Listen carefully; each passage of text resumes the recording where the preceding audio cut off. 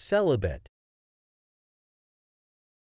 The word celibate is an adjective that describes someone who chooses to abstain from sexual relationships or activities.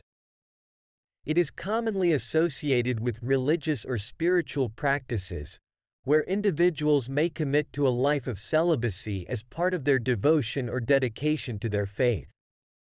Here are a few examples to illustrate the usage of celibate. 1. Many priests and nuns take a vow of celibacy, meaning they commit to remaining unmarried and abstaining from sexual relationships. Example: Father John has been celibate for over 30 years, devoting his life to serving his congregation. 2. Some individuals may choose to remain celibate as a personal choice, outside of any religious or spiritual context. Example: after a series of failed relationships, Sarah decided to embrace a celibate lifestyle, focusing on personal growth and self-discovery.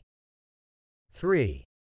In certain communities or cultures, celibacy may be expected or enforced during specific periods, such as before marriage or during religious observances. Example: during Lent, practicing Catholics often choose to be celibate as a form of self-discipline and spiritual reflection. It's important to note that celibacy is a voluntary choice and should not be confused with abstinence, which typically refers to refraining from sexual activity for a certain period or until certain conditions are met. Celibacy is a long-term commitment to a lifestyle without sexual relationships.